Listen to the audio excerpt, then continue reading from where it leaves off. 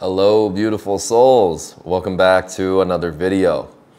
Today's topic, we're going to talk about relaxation processes to help you de-stress. If you're new to my channel, welcome. My name's Pierce. I talk about spirituality and personal development in order to help you improve your life. Stress is inevitable in life. Stress is inevitable, and it's actually necessary. If you think about it this way, you really can't get stronger unless you're putting physical stress on your body. So you want to get in shape, you want things to change.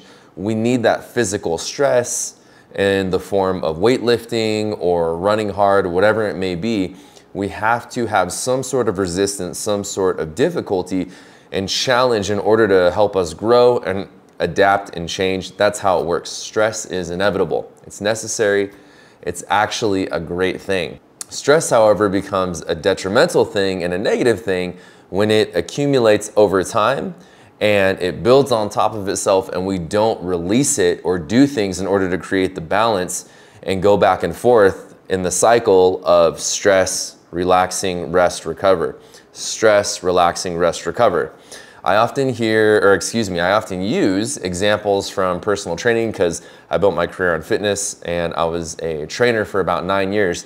The way that you get in shape, the way that your body changes, it goes in a cycle of stimulation in the form of weightlifting, we'll say, but a necessary part for you to complete the transformation is going to rest and relaxation. So you go in the gym, you pump out some heavy weights, you run really hard, whatever the case is, you stress your body, you put a physical challenge on it, and then you have to get enough sleep, making sure you're eating right. This is the rest and recover process. And in that process of stimulation and challenge, rest and recover, rinse, repeat, that's what the transformation is. That's what helps you get the body that you want.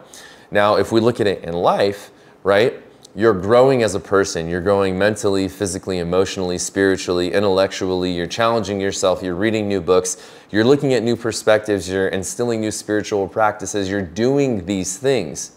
And in the process of that, you are changing and elevating. But just like your body needs to rest and recover in order to see physical changes, you've got to give yourself room to mentally, physically, spiritually, emotionally recharge, especially in order for you to continue to elevate your vibration and complete this transformation. So we're going to talk about today what happens when stress accumulates and we don't release it in a healthy manner and give ourselves space to recover and chill out.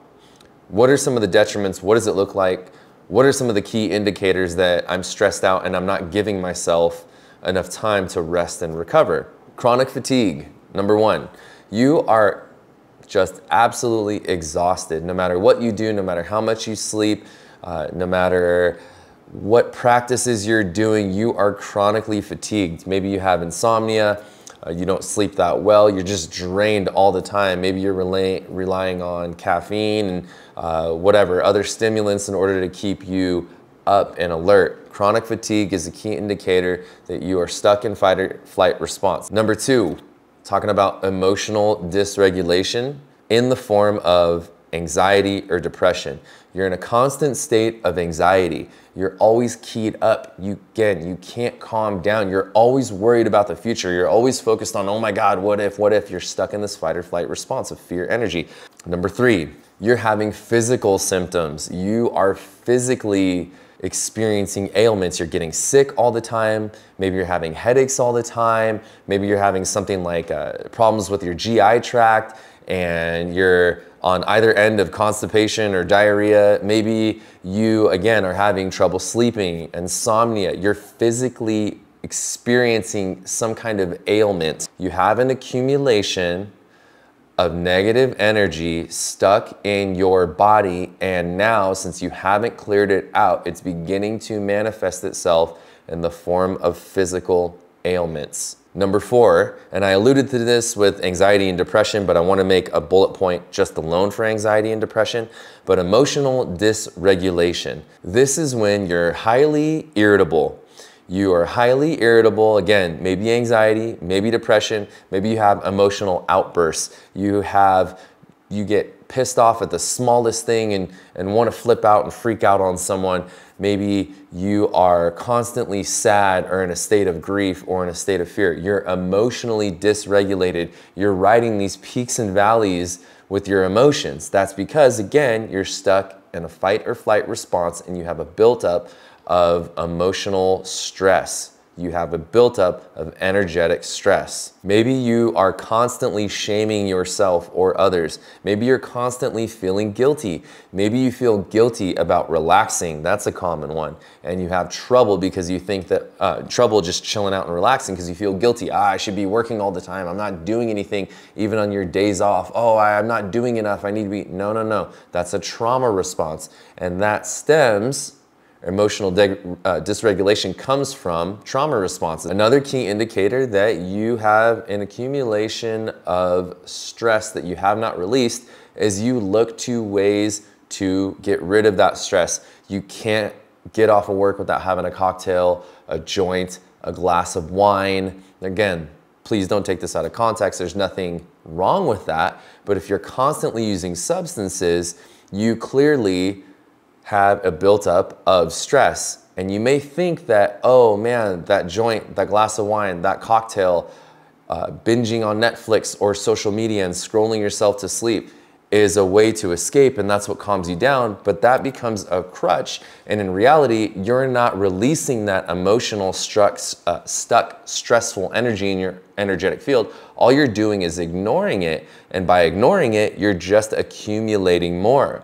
So of course, you're probably thinking, well, what am I supposed to do, Pierce? How do I get rid of this stuff in a healthy manner? Of course, we're gonna talk about that. So before we talk about ways to alleviate this stress, some specific practices and things that I do in my life, some things that I can recommend to you that I know for a fact work for myself. You probably already do a lot of these things. We're gonna talk about some of the emotional trauma responses as it pertains to dysregulation.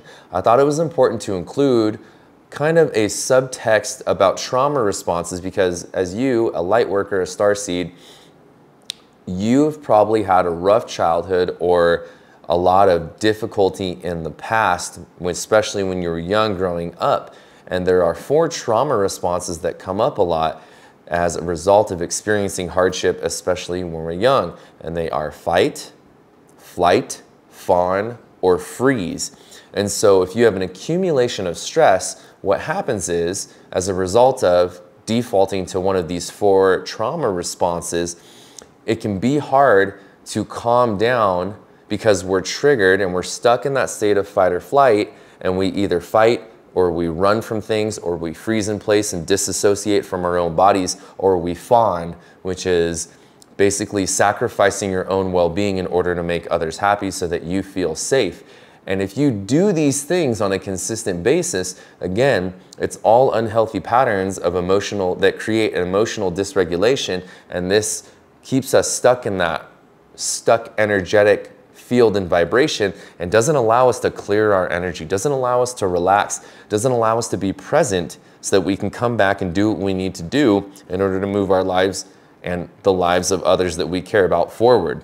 So what we're gonna do now is talk about some of the ways that you can healthily release the fight or flight response and get into a place to de-stress, to relax, to chill, to heal, to recover so that you feel fueled and re-energized, rejuvenated, and fully alive, nurtured, taking care of yourself so that you can do what you need to do to move your life forward. What's important for you to understand is you've got to consistently come up with your own relaxation routine practices, your go-tos to help you clear your energy, because if your energetic field becomes stagnant or has an accumulation of negative energy from other people constantly projecting situations, environments, toxic people, things, foods, drugs, all these things, in a consistent way, your vibration will never change. It will never truly raise, and therefore you will be stuck in the same patterns, creating the same circumstances in your life.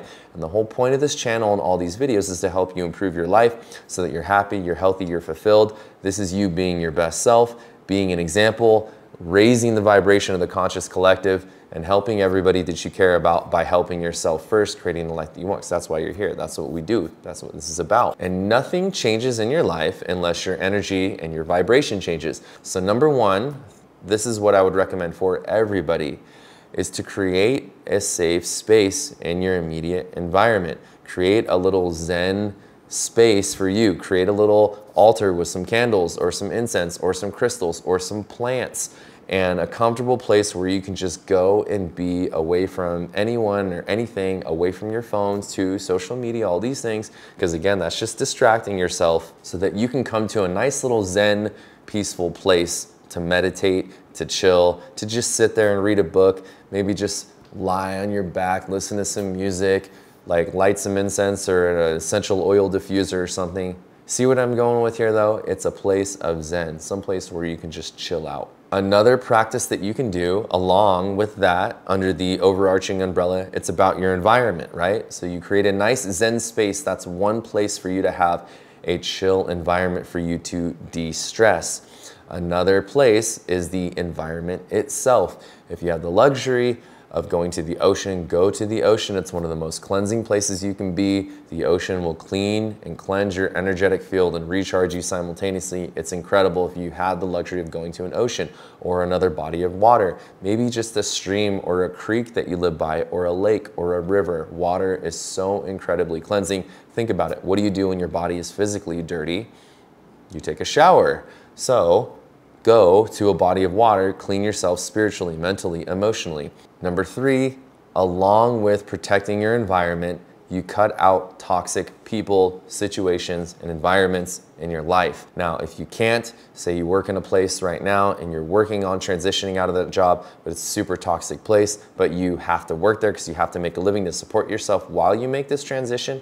Again, we'll talk about energetic protection and clearing in another video, but if you can, you have the luxury, anybody that's draining your energy, honestly, ruthlessly cut them out. And you may not have to cut them out completely, but limit your time around them, because maybe it's a toxic family member and you can't get away from your brother or your sister, your aunt, uncle, mother, father, whoever it is. You limit your time, you limit the way that you're around them, and protect your energy. Another practice that you can do is spend time in solitude, alone. Whether they're people you love or they're toxic people, whether they're people you feel energized and inspired around, spending time in solitude is one of the most important things you can do, because it will allow you to tune into your own vibration in silence, in peace. Now, one thing I want to say about solitude is, if you struggle with solitude and you're someone who really has trouble being alone, and really has to be always doing something, and even when you're alone, the music has to be on in the background, this is a clear indicator you've got a lot of healing to do around this specifically. Because think about it, when you're alone, whose company are you in? You're just by yourself. So if you can't be alone by yourself for that long, you have to be around other people, have something going on, you're avoiding being with who? You're avoiding being alone. You're avoiding being with yourself, which means there's a lot of chaos there. There's a lot of sadness. There's a lot of anger, a lot of unresolved issues or emotions, energy that's there, that's unresolved, that's preventing you from really tapping into your higher self. Again, this is why you can't be alone, or you really struggle to, because it's really hard to be with yourself, because there's a lot of unresolved stuff you don't want to look at. If you can't be with yourself and find peace within yourself and happiness with yourself, you're not going to find peace and happiness outside of yourself or in other environments. You're just basically avoiding it and creating chaos, more chaos and negative energy in your life. You're just making that accumulation of stress and negative energy go up rather than down, which is what we're trying to do. Another great specific practice is meditation, of course. You've heard this a million times. It's not me saying this. This is what the greatest spiritual teachers that have ever walked the face of the earth and not walked the face of the earth, and every even modern high-powered businessman and rock stars, right? The Beatles coined, or didn't coin, but popularized transcendental meditation. You've heard it from everybody, not just me. Meditation is one of the most powerful medicines and one of the most simple medicines that you can give yourself. That place of peace and inner serenity, of being quiet with your breath, really allows you to clear your energetic field, your mental and emotional state. Exercise is another great practice you can do if you do have an accumulation of, say, angst, irritation, anger, that type of energy. You go and pump some weights out. There's nothing wrong with that. That is a healthy outlet that you can really get that stressful energy out, that sadness, that anger, that whatever energy is inside of you. Go and exercise. It's a great specific practice. Music, this goes along with your environment, your ambiance. Listen to some smooth jazz, listen to some classical rock, listen to some classical music, whatever you like. Or if you feel you need to dance and put on some hard rock and go pump weights in the gym, go and do that. The point here again is that you do what you feel is right for you in order to get into a peaceful, calm state and release stress and accumulated negative energy in your life. That brings me to one of my last points and practices. It's not really a practice, but more of a guideline. This is all about your intuition. You are a different person than I am, as you are to her or him or etc. We're all different people. What's most important is that you trust and develop your intuition. And whatever is calling to you, trust that calling and follow it and go and do that thing or those things, or do nothing if that's what you're feeling called to. Listen to your intuition.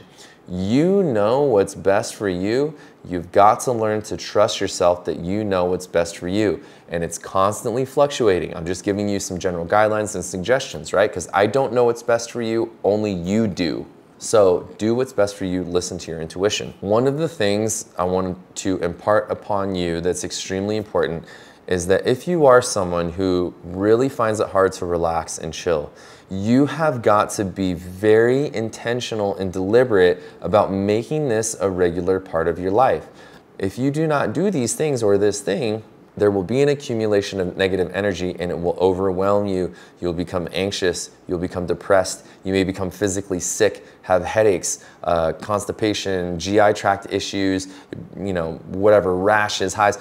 You will have insomnia, things like this. This is what happens when we don't release stress in a healthy manner. The main thing is that you make this a deliberate and intentional thing that you do for yourself, or time and space that you give for yourself. Intentional, deliberate thing that you don't do, right? If you need to do nothing, follow your intuition. So I do have some amazing quotes that I found, I think, that sum up this entire video fantastically. Is that a word, fantastically? I don't know, we'll go with it. The first one is, the time to relax is when you don't have time for it.